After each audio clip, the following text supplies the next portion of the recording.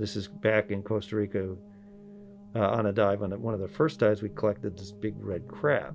And I was told, get that crab. We pulled up some squat lobsters. And when we got to the surface, I had gone into the main lab to see what it looked like. And as he peeled this sort of tail of the crab, there was this big mass there. They look sort of like this big sack that hangs out of the crab's brood pouch. I was like, what is that? If you haven't guessed it already, this is not a story about cute dolphins or pet octopuses. Most of the squat lobsters we pulled up had this parasitic barnacle called a rhizocephalin. It was this ochre mass. But the rest of the parasite grows a rootlet system throughout the muscles of the crab, so it's actually like growing roots through all of its tissue. This is the story of intestinal hitchhikers, chest bursters, and yes, body snatchers. And then basically either rides on it or directs it, I don't know which, but it's pretty creepy. It infiltrates the animal. And it doesn't just do it for this species, it does it on the Galathea crab. We jokingly, horrifyingly, call these parasites body-snatching, castrating parasites. There are a lot of really creepy things on the bottom of the ocean. Nature figures out all sorts of ways to be successful, right? I'm Daniel Hentz from the Woods Hole Oceanographic Institution.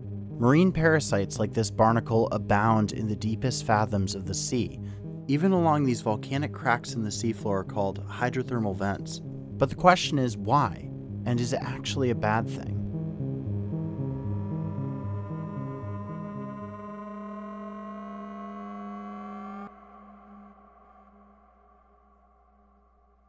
There definitely are parasites at vents, but are there enough of them, or is it the right type of parasite interaction to have a huge impact on the host?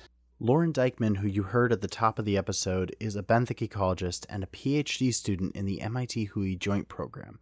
She's also a proud parasitologist. Oh yeah, right before calling you, I was dissecting some things from the cruise. I do it, on a weekly basis. Cards on the table, she's hoping I fall in love with parasites too. Whenever you can infect someone else with the interest, it's great. Studying parasites on hydrothermal vent animals seems about as niche as it gets in marine science, and these ecosystems aren't exactly easy to get to, or hospitable for that matter. Right at the vent orifice, you can have like 400 degrees Celsius water, and an animal, for example, could be swimming in 2 degrees Celsius water, which is near freezing, and then a meter or so later, it could be near boiling. The vents are forced open by volcanic activity below the seafloor. And the reaction between seawater and magma adds another layer of extreme, making the environment oxygen poor and very acidic. These vents have high concentrations of heavy metals, which are toxic to life. What's odd is that even in these extreme conditions, parasites have found a way to survive, even thrive. During one study in 1980, scientists trawling the deepest waters along the New York Bight discovered that benthic or bottom-dwelling fish had more parasites inside of them than those caught in the midwater. Of the more than 1,700 fish they collected, 80% had been infested with some kind of parasite. It's like the deeper we dip the proverbial net, the more parasites we find. And they have to find that host in this entire big world of habitat that's not viable. But what's mind-blowing is how they make it viable. One parasite that Lauren's particularly fond of has developed the most creative way to stay alive.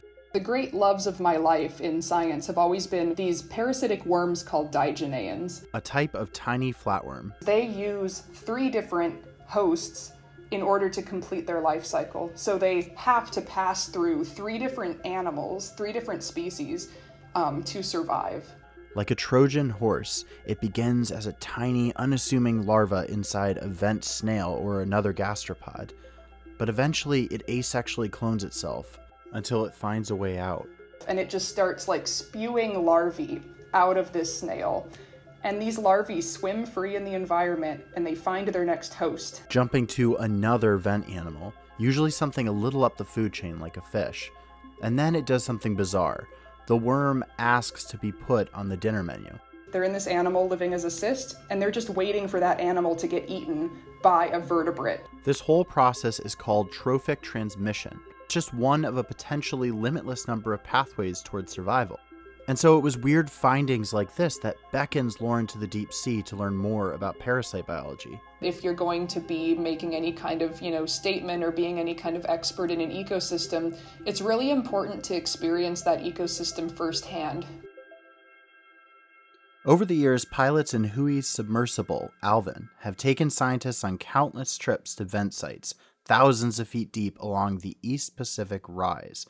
It's a submarine volcanic mountain ridge that runs from Baja California to Antarctica. Here, two massive tectonic plates are slowly spreading apart. Where they spread apart, there's all of this geothermal activity, and that's where the vents are located. They're strung like pearls on a necklace all the way down this mountain ridge. Like the depth for a time span. Depth is currently 2680. Depth 2680. I just grab what you see, like if we're on an upslope a little bit, or you see a pillow of basalt.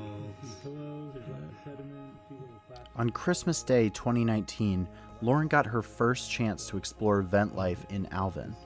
Together with deep submergence pilot Bruce Strickrott, she dove down to a site called V-Vent along the East Pacific Rise. At depth, they only have a few hours to make observations in a landscape filled with crevices, towering walls, and cathedral-like spires. We were ready to work as soon as we hit the bottom. After 380 dives in Alvin, Bruce can tell you that catching parasites or their hosts requires superhuman focus and precision. Imagine if you were trying to catch a moth, and what you had was a butterfly net on a stick, and you were in the dump truck. On Alvin, the butterfly net is a vacuum-like arm attachment called a slurp gun. You can't sneak up to anything on a submarine as much as you might think you can. You've got blazing lights, so if they have any vision, they know you're there. Plus, you can't sneak through water with a 40,000-pound mass submarine. With the slurp guns in particular, the way to get things is to not let them think you're after them. Most parasites are too small to see with the naked eye anyways, so to catch them, you really need to know who's living inside of whom. Some of these things are an inch long. The only time you get to see them is when they're within like a foot of the window. When it comes to things like parasites, I think you don't even know you have a parasite till you get the animal that it's associated with.